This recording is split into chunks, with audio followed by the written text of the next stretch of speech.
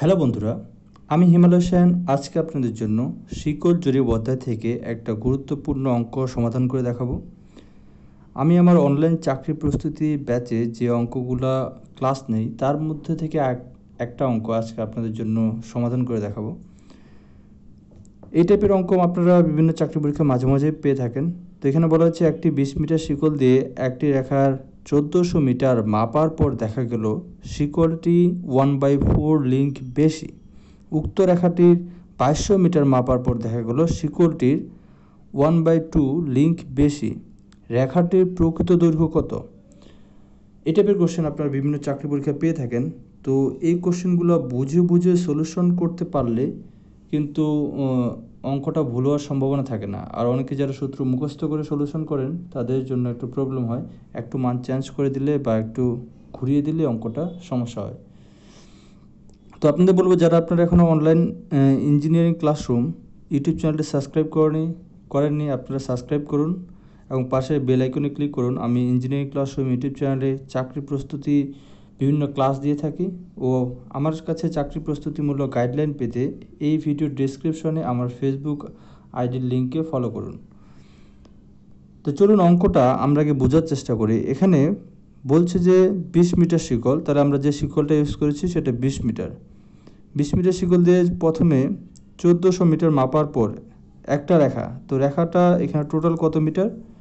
Total হচ্ছে এখানে total বলছে উক্ত রেখাটার 2200 মিটার, মানে টোটাল রেখাটা আমরা পরিমাপ করেছি 2200 মিটার পর্যন্ত। 2200 মিটার। এই রেখাটার প্রথম আমরা 1400 মিটার, প্রথম 1400 মিটার ধরলাম যে এইটুকু 1400 মিটার। প্রথম 1400 মিটার পরিমাপ যখন করি, শুরু করেছিলাম আমি 20 মিটার দিয়ে। শিকলটা যখন আমি মাপা শুরু করি তখন তার দৈর্ঘ্য ছিল 20 মিটার, কিন্তু আমি 1400 মিটার মাপার পর দেখলাম শিকলটার কি হয়ে গেল, 1/4 লিঙ্ক বেশি। কারণ আমরা যখন কোনো জায়গায় পরিমাপ করি তখন সেই শিকল টানের কারণে অথবা তাপমাত্রাজনিত কারণে অথবা অন্যান্য কারণে শিকলের দৈর্ঘ্য সাধারণত পরিবর্তন হয়। তো এই অঙ্কে বলা হয়েছে 1400 মিটার মাপার পর শিকলটা 1/4 লিঙ্ক বেশি হয়ে গেল। তার মানে শিকলটা এখানে ছিল 20 মিটার, তাহলে এখানে আসলে তার দৈর্ঘ্যটা কতটুকু হবে? তাহলে 1/4 লিঙ্ক বেশি হয়ে গেছে। তাহলে কতটুকু? তাহলে আমরা যদি ক্যালকুলেশন করি, এখানে তার কতটুকু দৈর্ঘ্য হয়েছে? 20 যোগ 1/4 ইন্টু লিঙ্ক। লিঙ্ক মানে কি? লিঙ্ক মানে হচ্ছে যখন আমরা শিকল দেখি সাধারণত এরকম একটার সাথে একটা সংযুক্ত হয়ে একটা শিকল এভাবে বড় হয়। এই যে একটাকে বলা হয় এক লিঙ্ক, একটাকে বলা হয় কতটুকু? এক লিঙ্ক। এটা দৈর্ঘ্যকে বলা হয় এক লিঙ্ক। তো 20 মিটার শিকলের ক্ষেত্রে এক লিঙ্ক ইকুয়াল টু কতটুকু? এক link equal to 0.2 metre. 20 metre শিকলের ক্ষেত্রে এক লিঙ্ক ইকুয়াল টু 0.2 মিটার। যেহেতু বলছে 1/4 লিঙ্ক বেশি হয়, তাহলে 1/4 ইন্টু 0.2। তো এটা ক্যালকুলেশন করলে টোটাল কতটুকু এখানে দৈর্ঘ্য হবে সেটা পেয়ে যাব আমরা। তাহলে যোগ করি 20 যোগ 1/4 ইন্টু 0.2, তাহলে এটা পাবো 20.05। ক্যালকুলেশন করলে আসবে 20.05 মিটার। তার মানে এই পয়েন্টে আসার পর আমরা শিকলটার দৈর্ঘ্য দেখতে পেলাম 20.05 মিটার। তারপর আমরা অঙ্কটা পড়ি। তারপরে বলছে যে উক্ত রেখার 2200 মিটার মাপার পর, তার মানে প্রথমে আমরা 1400 মিটার মাপলাম এবং তারপরে শুরু থেকে টোটালটা যখন 2200 মিটার মাপা হইল, তার মানে এইটুকু দৈর্ঘ্য কতটুকু হবে? প্রথমে 1400 মাপছে, তাহলে 2200 থেকে 1400 বাদ দেব, তাহলে যাবে 800। তাহলে পরবর্তী 800 মিটার আমরা যখন মাপলাম তখন দেখলাম যে শিকলটি হাফ লিঙ্ক বেশি। মানে এখান থেকে মাপতে মাপতে শুরু করে যখন আমি এখানে আসলাম তখন আমি দেখলাম শিকলটা টোটাল হাফ লিঙ্ক বেশি। কার? প্রথমের তুলনায় টোটাল হাফ লিঙ্ক বেশি। তাহলে এখানে দৈর্ঘ্য কতটুকু হবে? তাহলে হাফ লিঙ্ক যদি হয় ঠিক আগের মতো 20 যোগ 1/2 ইন্টু 0.2, কারণ এক লিঙ্ক ইকুয়াল টু 0.2 মিটার। তাহলে ক্যালকুলেশন করে দেখি আমরা কতটুকু আসবে। 20 যোগ 1/2 ইন্টু 0.2, এখানে আসবে আমার 20.10 মিটার। তার মানে এইখানে যখন আমরা আসলাম তখন শিকলটার দৈর্ঘ্য বেড়ে গিয়ে 20.10 মিটার আসলো। তো এই ক্ষেত্রে আমাদের একটা জিনিস মাথায় রাখতে হবে যে আমরা যেহেতু 20 মিটার শিকল দিয়ে পরিমাপ শুরু করেছি, কিন্তু যতই আমরা পরিমাপ করতে করতে সামনের দিকে গিয়েছি ততই শিকলের দৈর্ঘ্যটা বৃদ্ধি পেয়েছে। তার মানে আমরা অ্যাকচুয়ালি এখানে যে 2200 মিটার পরিমাপ করেছি এটা অ্যাকচুয়াল দৈর্ঘ্য না, কারণ শিকলের দৈর্ঘ্যটা যদিও এখানে 20 মিটার, এখানে 20.5 মিটার, এখানে আস্তে আস্তে পরিমাপ পেয়েছে, কিন্তু শিকলের গায়ে যদি 20 মিটার লেখা ছিল তাহলে আমরা প্রত্যেক শিকল ইকুয়াল টু 20 মিটার ধরে নিয়েছি। তাই আমরা যে দৈর্ঘ্যটা পরিমাপ করেছি সেটা প্রকৃত দৈর্ঘ্য না। তো আমাদের প্রকৃত দৈর্ঘ্যটা বের করতে হবে যে রেখাটার প্রকৃত দৈর্ঘ্য কতটুকু। তো আমরা প্রথম এইটুকু অংশের জন্য, এটা হচ্ছে প্রথম ধাপ এবং এটা হচ্ছে দ্বিতীয় ধাপ। তো প্রথম ধাপের জন্য ক্যালকুলেশন করব আমরা এখানে। প্রথম ধাপের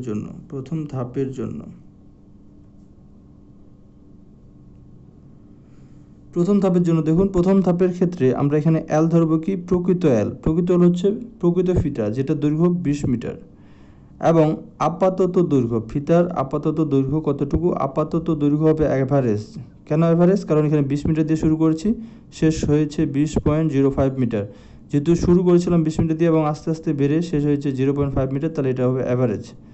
20 যোগ 20.05 ডিভাইডেড বাই 2, এটা অ্যাভারেজ করলে আমরা পাবো আপাতত দৈর্ঘ্য কতটুকু প্রথম ক্ষেত্রে।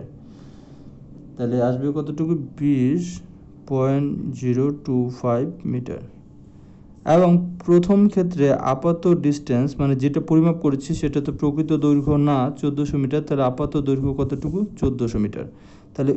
তাহলে ওখানে প্রকৃত দৈর্ঘ্যটা কতটুকু হবে? টি ইকুয়াল টু আমরা বের করব। আমরা এটাকে সবগুলোকে 1 দিয়ে দিই, তাহলে সুবিধা হবে, যেহেতু আমরা প্রথম ক্ষেত্রে এটা পরিমাপ ক্যালকুলেশন করতেছি। তাহলে শিকলের জরিপের জন্য এটা সূত্র হচ্ছে আমার কি? সূত্র হচ্ছে dl equal to D prime L prime. এখানে যদি সবগুলো 1 দিচ্ছি প্রথম ধাপের জন্য, তাই সবগুলো ক্ষেত্রে 1। তাহলে এই ডি এর মানটা বের করব ইন্টু L1 এর মান কতটুকু? 20 metre. D prime D1 prime এটা 1400 ইন্টু L1 প্রাইম এটা কতটুকু? এটা 20.025। এখান থেকে ক্যালকুলেশন করলে কিন্তু আমরা D1 পেয়ে যাব, যে D1 এর মানটা কতটুকু হবে। তাহলে ক্যালকুলেশন করলে আমার আসবে 1401.75 মিটার। তো একইভাবে আমরা দ্বিতীয় অংশটার জন্য ক্যালকুলেশন করব, দ্বিতীয় অংশটার জন্য। ঠিক আছে, প্রথম ধাপের ক্যালকুলেশন করলাম, এখন দ্বিতীয় ধাপের জন্য।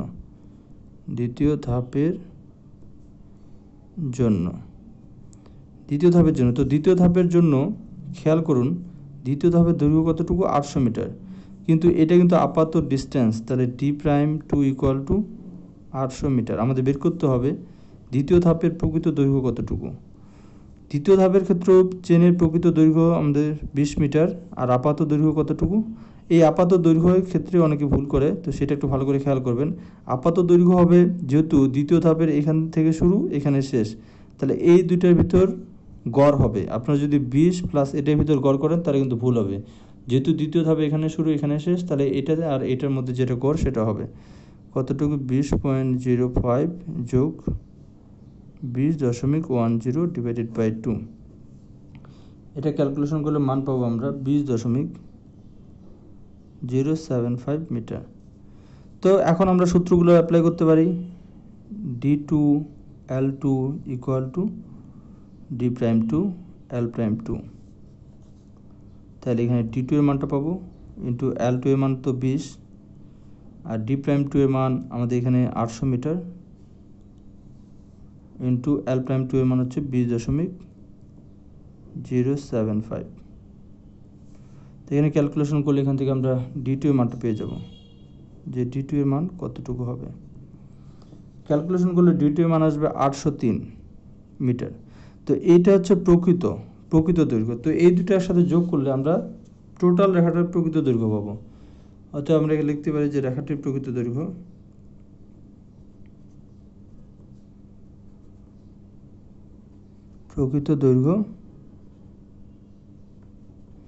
D ইকুয়াল টু D1 যোগ D2।